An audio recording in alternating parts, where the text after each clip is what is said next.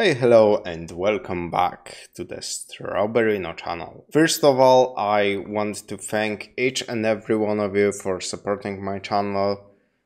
Things have been lately popping off. I'm getting, a little bit more views, a little bit more activity in the comment section, and in general things are happening. So I'm going to continue doing the thing I've been doing, which is reacting to Seth's videos. But don't worry, more diverse content is coming in the coming weeks. I promise you, I have plans that I cannot share with you, or the haters will sabotage me. I have plans that I cannot share with you right now. And yeah, today I am reacting to Heroes of Might and Magic 2 review by SsethTzeentach. I was actually going to react to another video about Might and Magic. But I looked at it and I thought to myself, it would be fun to react to them in order of release, as in the order that the games were released. I just thought it would be fun to go about it this way. And one thing that I noticed immediately, I think this is the oldest game that Seth has reviewed on his entire channel, because Might and Magic 2 is from 96, and I don't think he reviewed anything older than that. Honestly not sure, but I obviously know Might and Magic 3 because I'm Polish. Every single person in my school has tried to convince me to play it with them. I played it a little bit, I don't like it. I think I went into more details in his reviews of Songs of Conquest that I actually played because of Seth's review. Then I know 4 and 5 because of my girlfriend. She's a big fan of 4 and 5 because she hates old games. That's why she doesn't like Heroes 3. But she got into 4 and 5 and had me reinstall them for her and whatever. I just kinda don't dig that system, but I might give them a spin. Like, now that I'm a man-child instead of just a child, maybe my patience will not run out as quickly. And I did enjoy my time with some Songs of Conquest, so I should go back and try it at some point. Maybe even do a stream or do a little video on it. But yeah, Heroes of Might and Magic 2, none of my friends ever talked about it.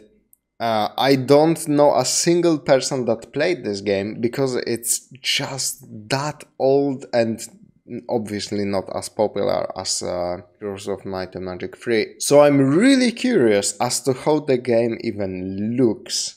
I imagine it plays a little bit like 3. Let's see what Seth has to say about it. Hey people, Seth here. Today, I'll be playing the predecessor to one of the best turn-based strategy games of all time. A game where combat is decided by whoever gets to move first, victory is decided by who gets the most broken spells, and where the best day of a week is Monday. I'm speaking, of course, about Heroes of Might and Magic 2, but really, okay, I need to point this out right away. Heroes of Might and Magic 3 uses 3D models. I'ma be honest, some creatures that I see right here, some look better as 3D models. Most of them, I think, look better as these pixelated things.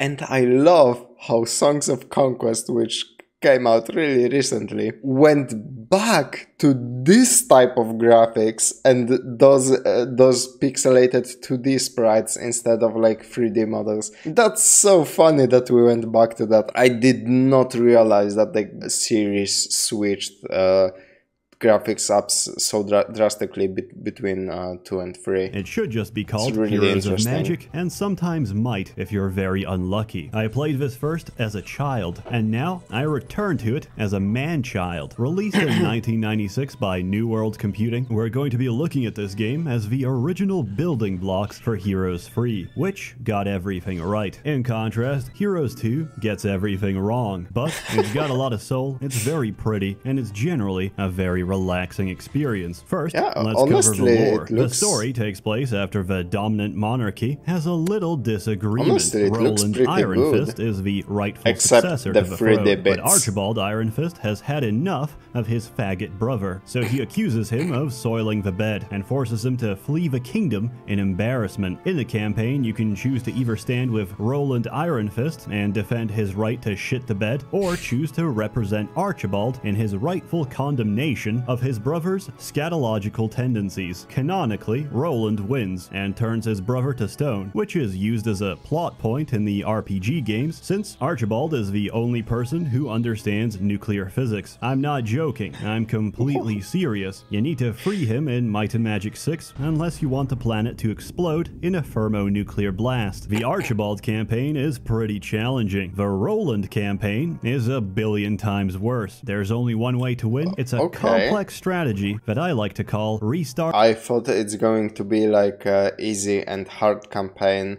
which is a concept that's been around for ages. Like, I remember the first Resident Evil had you choose either the Jill scenario, which was easy mode, and Chris scenario, which was significantly fucking harder.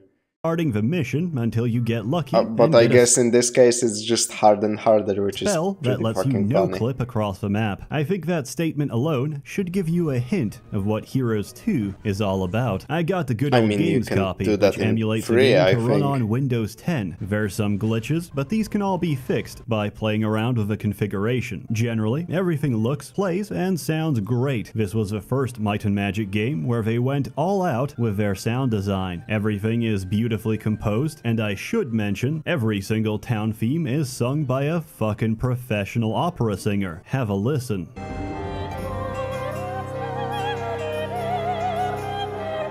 Yo!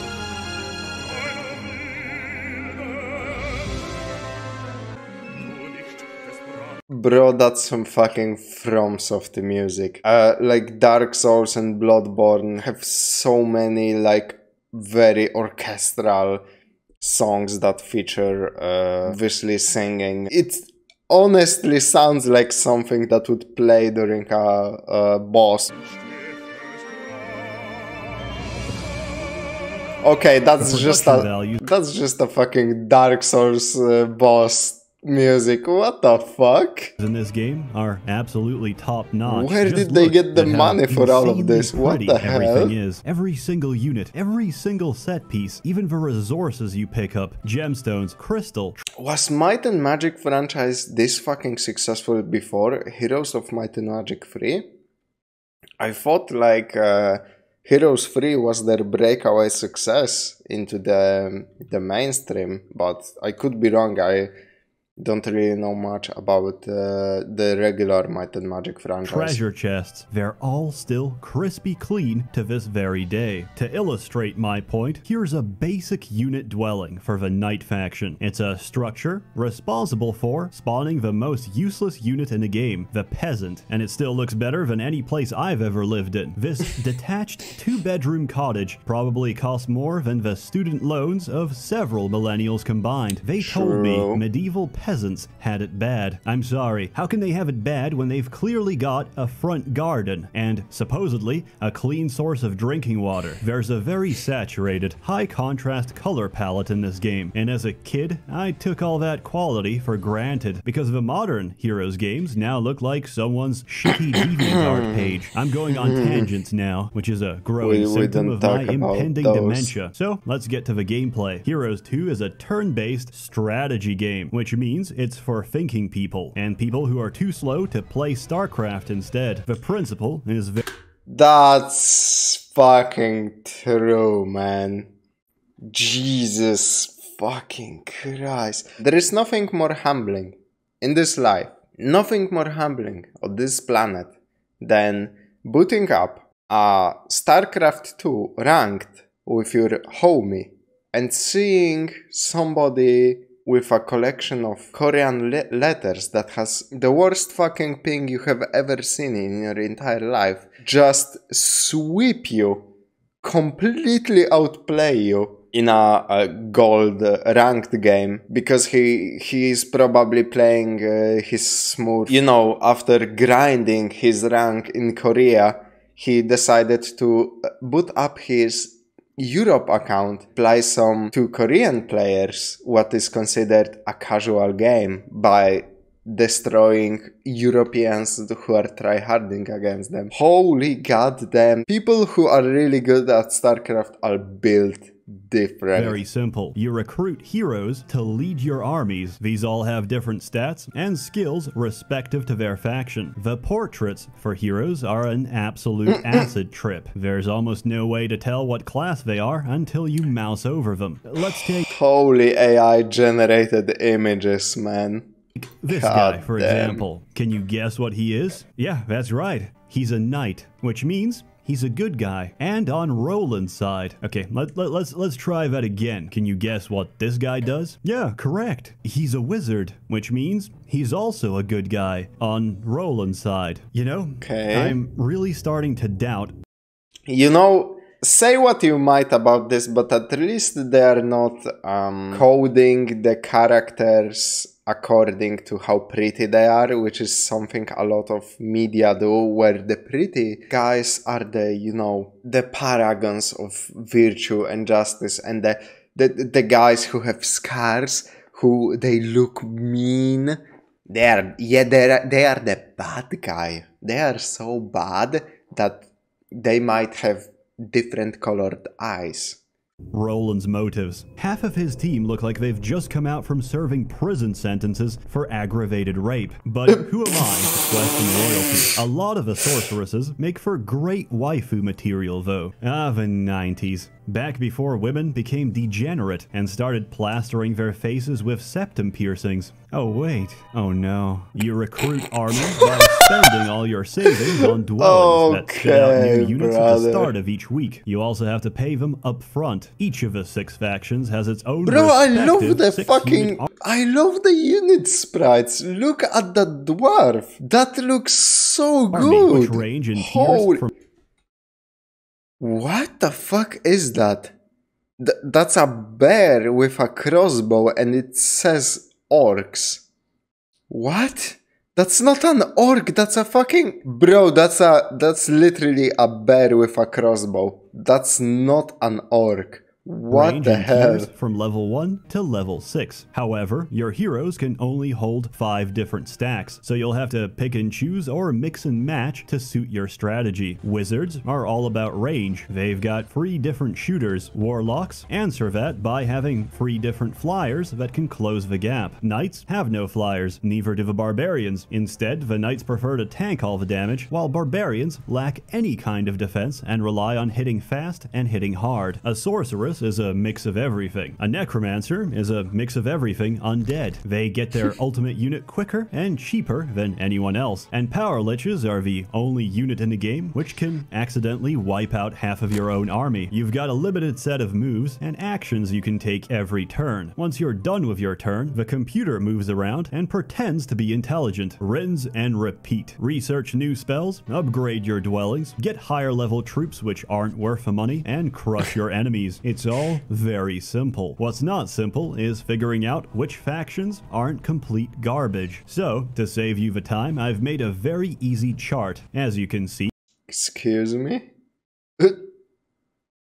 Of the 6 different towns you can choose, 5 of them are objectively hot garbage. That's because warlocks have the best unit in the game. Dragons. Some might argue that different factions have their own strengths and shine at different points in the game. Knights and barbarians in the early game, necromancers and sorceresses in the mid game, and warlocks and wizards in the late game. We call these people a heroes to apologist. They are subversive, they are insidious, and they are fully convinced that a tier 6 unit with 1/4 of the health and none of the perks of a dragon is a good financial investment. Also, they can't do this. If such a person approaches you, don't What listen the to their fuck? lies. Unplug their hearing aid and jam their mobility scooter immediately before they manage to convince anyone else at the retirement home. In Heroes 2, magic is king. Magic is essential for victory and completely isn't that overshadows true anything in an illiterate, brain-dead 3 warrior also? can hope to achieve. Why? Because there's no counterplay. All a mage has to do is keep repeatedly suicide bombing his enemies to victory. What is the answer to someone rushing at you repeatedly with phoenixes and spamming Armageddon? Losing. That's what. To beat magic, you have to counter magic with more magic. Armageddon spam can't hold up to a wizard with more spell points than white matter in his brain, who can just cross the entire length of the map with Dimension Door and take all of your towns in a single turn. Heroes 2 is a mess, but it's a beautiful, exploitable mess. In all due fairness, the idea of the game is that you're not meant to stick to a starting faction and instead ramp your way up to getting the town you want, which is warlocks. If you can't get warlocks,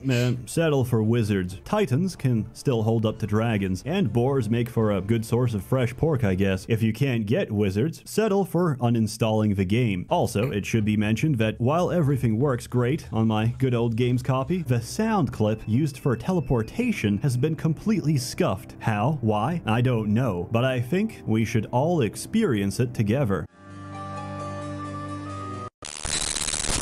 I know teleportation has its risks, very bad. but I Oh never my god, expected my it to fucking blow ears. my eardrums. So, if you have to teleport, please remove your headphones beforehand, or you're definitely going to develop tinnitus. Since we're on the subject of bullshit strategies, that's really we might bad. as well I did also not cover expect it to bullshit be so units. bad. Luckily, the developers had the foresight to realize that some of these might be a little too strong, so they're not available to any faction. Instead, they can only be obtained in limited numbers through diplomacy and bribery. Case example 1. Genies. These can only be found in magic lamps. They're very pretty. They also hit like a truck, but what my former child brain couldn't understand is that they've got a special ability. They can divide any stack in two, and it doesn't matter how many genies there are. One is enough. So, split them up into stacks and go ham on your enemy's strongest unit. Hit a stack, get lucky, and your enemy's just lost several weeks worth of income. And if you're playing multiplayer, you've just lost several years worth of friendship. Case example 2. Ghosts. Remember how I mentioned peasants were completely useless? That's not entirely true. If you can somehow convince a couple of ghosts to join you, stop whatever it is you're doing and locate a small horde of peasants. Don't kill them. Let them grow. Let them ferment and let their population explode over the next few weeks. Then, it's time to harvest your crop. You see, ghosts take the numbers of any stack they've killed, and since peasants have a single hit point, you can sit back and watch your numbers swell from several dozen to several hundred to several thousand. That's very in a single interesting. fight, you've turned a mediocre stack of units into the single most powerful unit in the entire game. At this point, nothing and no one can stop you. Your legion of ghosts will keep growing and growing until there's nothing left to consume. Their numbers will swell so high that the game just gives up trying to show you how many there are. When you've achieved and abused such high levels I love of old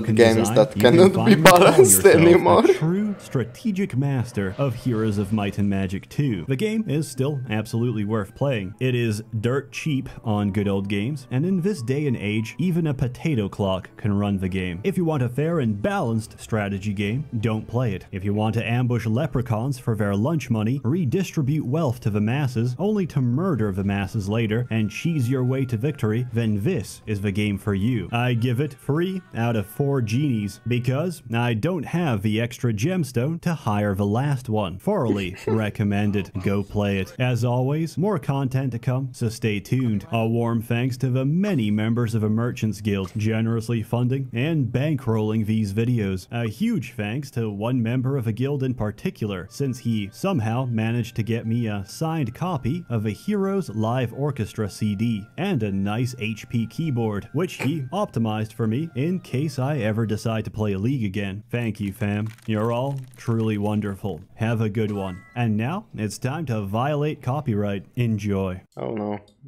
Sorry, had to mute it.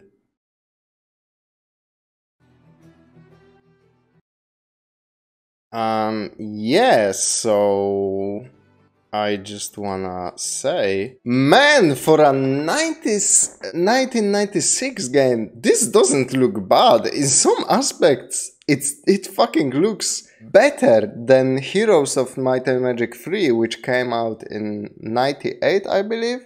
Like, goddamn, I have seen worse looking games that are more recent than this one. That's really, really cool, but yeah. Basically what I expected from Heroes.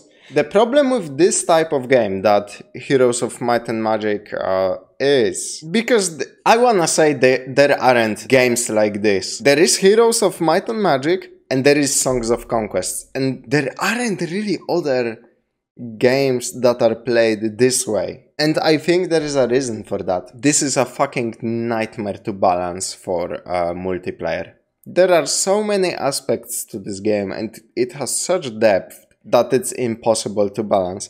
Case in point, Songs of Conquest. I watched Seth's review on my channel. I recommend the video if you haven't seen it. Seth talked a lot about how he exploited a lot of things in Songs of Conquest, and they were getting patched live as he was exploiting them week by week. This is not something that Heroes of Might and Magic 2 and 3 developers could do, because they released a game and that was the finished intended product. And then they introduced expansion, and then they could fix some of the problems that the base game had, but then the additional features of the expansion, they couldn't predict what people will do with them. So when Heroes of Might and Magic 2 launched, and there are problems like magic is completely scuffed and overpowered, the developers can't really do anything about it.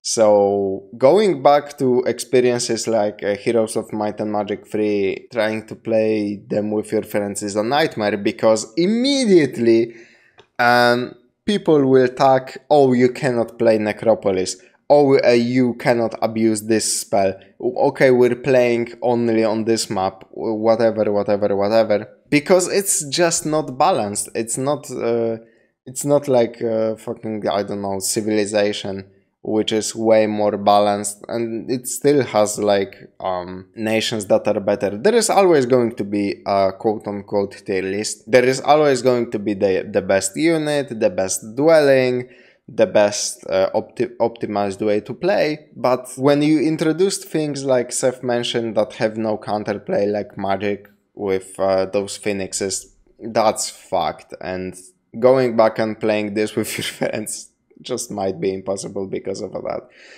Thank you very much for watching and continuing to support my channel. And I will catch you guys in the next one.